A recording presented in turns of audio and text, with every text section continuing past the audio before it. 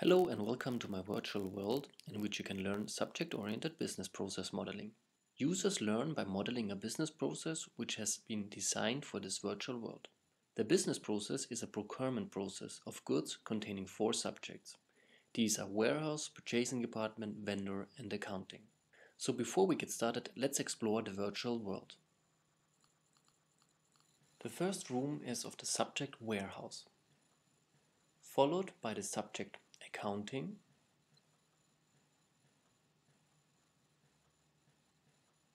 the next room is of the subject purchasing department. Now we are back where we have started. And let's walk to the last subject room, vendor. In the subject room, the subject behavior diagram is modeled. In the starting room, the subject interaction diagram is modeled. The first task is to choose the subjects you would like to model. You can see 4 boxes with names of the subject. Just click on the subject box so the subject is assigned to you. Marcus and I will model together the business process. I choose warehouse and vendor. Marcus chooses accounting and purchasing department. In task 2, the users model the subject interaction diagram. This diagram contains all the interactions between the 4 subjects. In the dialog window, the users choose the start subject, target subject, and the interaction based on the business process description of the chosen subjects.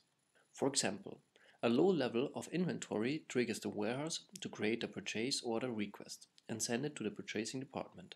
The purchasing department receives the purchase order request and sends a request for proposal to the vendor. A congratulations message pops up when the subject interaction diagram is modeled correctly. Each interaction in the subject interaction diagram corresponds to a receive and send state in the subject behavior diagrams. Therefore, all the receive, green, and send, red states are moving as boxes to the corresponding subject rooms.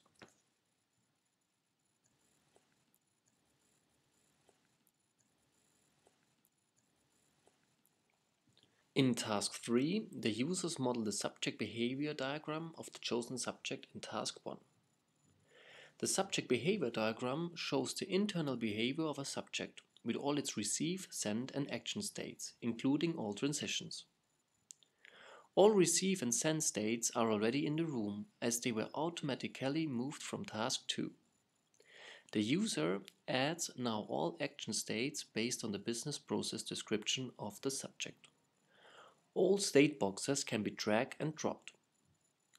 A connection between 2 states is made by clicking on the connection line and the target state. This virtual world was evaluated with students. The result shows that the virtual world and the related concepts support learning of subject-oriented business process modeling.